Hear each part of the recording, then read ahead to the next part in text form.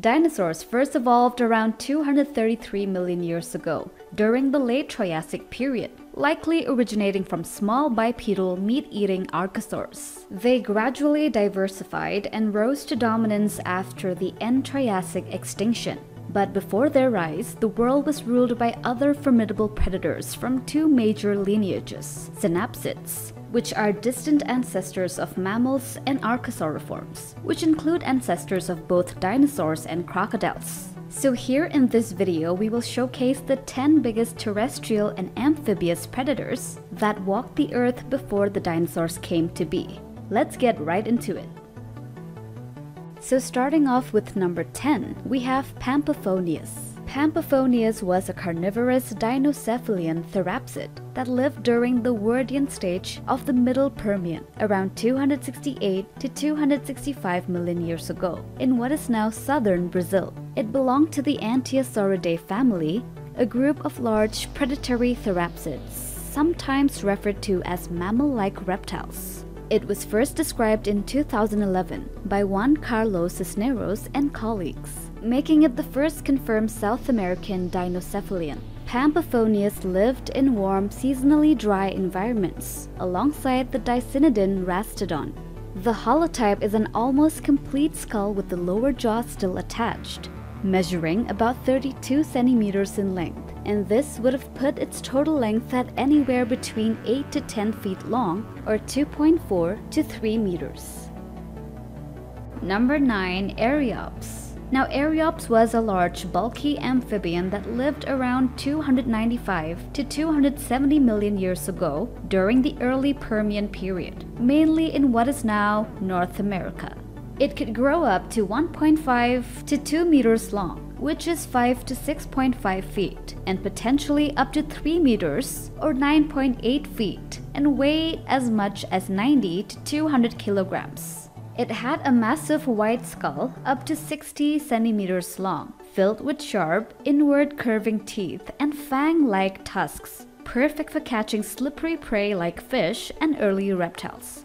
Unlike modern amphibians, Arops had a sturdy, heavily built skeleton with thick limbs, which allowed it to support its weight on land. However, it likely spent much of its time in or near water, lurking in rivers, swamps, and floodplains. With its strong bite, slow but powerful body, and semi-aquatic lifestyle, Arops was a top predator of its environment. 8. Spinacidin. Spinacidin was a sail-backed, meat-eating reptile-like creature that lived about 300 to 280 million years ago during the late Carboniferous to early Permian period, in what is now the southwestern United States. It grew up to 2.5 to 3 meters long, which is 8 to 10 feet, and had a large head with a sharp, serrated teeth, making it a formidable predator for its time. Its strong limbs, muscular body, and powerful bite allowed it to hunt early amphibians and reptiles. While closely related to Dimetradon, Spinacidin had a shorter lower sail, or possibly just a raised ridge along its back, supported by slightly elongated vertebrae. Some scientists believe this may have helped regulate body temperature or display dominance or mating signals. Unlike fully aquatic species of its era, it was likely a fully terrestrial predator, roaming dry environments and dominating smaller animals. Though less famous than Dimetradon, Spinacidin was one of the top predators of its time and represents an important step in the evolution of advanced mammal-like reptiles. At number 7, Rubigia. Rubigia was one of the most fearsome land predators of the late Permian period, living around 260 million years ago in what is now South Africa. It belonged to a group of saber-toothed mammal-like reptiles called Gorgonopsians, and it was one of the largest ever discovered. This apex predator could reach lengths of 3.4 meters, which is 11 feet, with a massive skull up to 80 centimeters long. Its head was armed with enormous saber-like canine teeth, some nearly 15 centimeters long, perfect for slicing through the thick hides of large prey. Rubigia had a strong muscular build, a huge jaw that could open extremely wide, and a bite designed to kill with a single slash. It preyed on massive plant-eating animals like Dicenodons and Pryiosaurs, and nothing in its environment was safe from its ambush. The next one, number 6, Inostrancevia. This was one of the biggest and deadliest predators before the age of dinosaurs. It lived during the late Permian period about 252 million years ago in what is now Russia and southern Africa. This massive creature was part of the Gorgonopsians, a group of saber-toothed, mammal-like reptiles. Inostrancevia could grow up to 3 to 3.5 meters long, which is 10 to 11.5 feet, and had a skull as long as 60 centimeters. Its giant canine teeth, up to 15 centimeters, were built for slicing through tough prey, like armored plant eaters like Pryiosaurs and Dicenodons. First discovered in Russia in the early 1900s, its fossils have since turned up in South Africa and Mozambique too. It was likely the top predator in its environment until the mass extinction at the end of the Permian wiped it out along with most life on Earth. So starting off with number 10, we have Aakodin. Now this was one of the earliest large land predators, living around 300 to 280 million years ago during the late Carboniferous to early Permian period. It grew up to 3 meters or 9.8 feet in length, with a long low body, a large skull, and a mouth full of sharp conical teeth. This gave it a fearsome bite for the time, allowing it to prey on fish, amphibians too, and small reptiles. Aakodin likely had a semi-aquatic lifestyle, hunting in swamps, rivers, and coastal wetlands. Its long-tailed strong limbs and possible web feet suggest it could move well in both water and on land like a primitive mix between a crocodile and a lizard. It belonged to the Synapsids, a group that eventually gave rise to mammals. Though it looked reptilian, it was part of our distant evolutionary family tree. At number 4, we have Dimetradon Angelensis. Dimetradon Angelensis was a large sail-backed predator that lived long before dinosaurs, during the early Permian period, around 290 million years ago.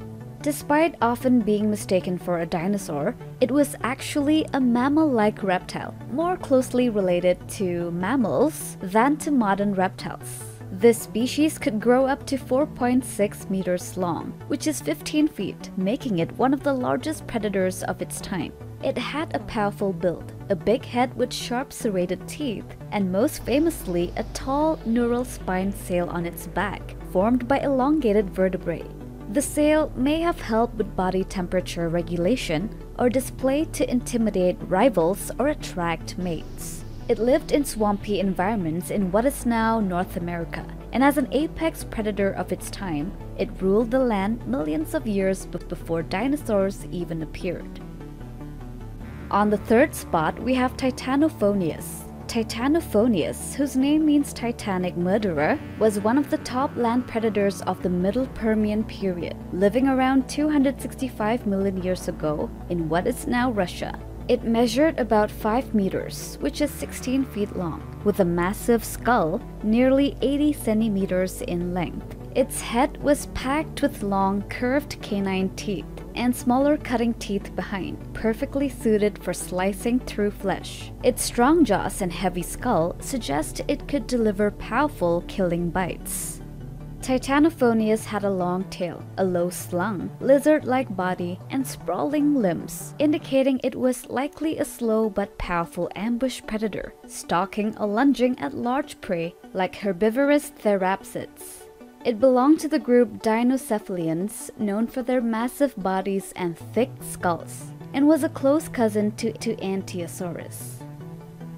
Now number 2 is Antiosaurus. Antiosaurus was one of the biggest and most terrifying land predators of the Middle Permian period, living around 265 million years ago in what is now South Africa. This massive beast could grow up to 5 to 6 meters long, which is 16 to 20 feet, and may have weighed over 500 kilograms, making it one of the largest carnivorous synapsids of its time, long before the age of dinosaurs. It had a huge, heavily built skull with thick, bone-crushing jaws and large, sharp teeth. The front of its skull was thickened, possibly used in head-butting behavior as either for fighting rivals or stunning prey. Despite its size and strength, it likely ambushed slower prey like herbivorous reptiles and amphibians in riverside or swampy areas. As an apex predator of the Permian, it dominated its ecosystem until the end-Permian extinction event that wiped out most of life on Earth. And finally, number 1, Pryionos. Now this was a massive, crocodile-like amphibian that lived around 270 million years ago, during the Middle Permian period in what is now Brazil. It's considered the largest amphibian ever discovered. Estimates suggest it could reach lengths of up to 9 meters, or 30 feet, about the size of a modern saltwater crocodile. It had a long, slender snout filled with sharp, pointed teeth, and a streamlined body with short limbs and a powerful tail. Its overall shape and lifestyle were similar to modern gharial crocodiles. It likely hunted fish, other aquatic animals, and unlucky terrestrial herbivores that live in the swampy areas. Its eyes were positioned on top of its head, helping it stay submerged while scanning for food.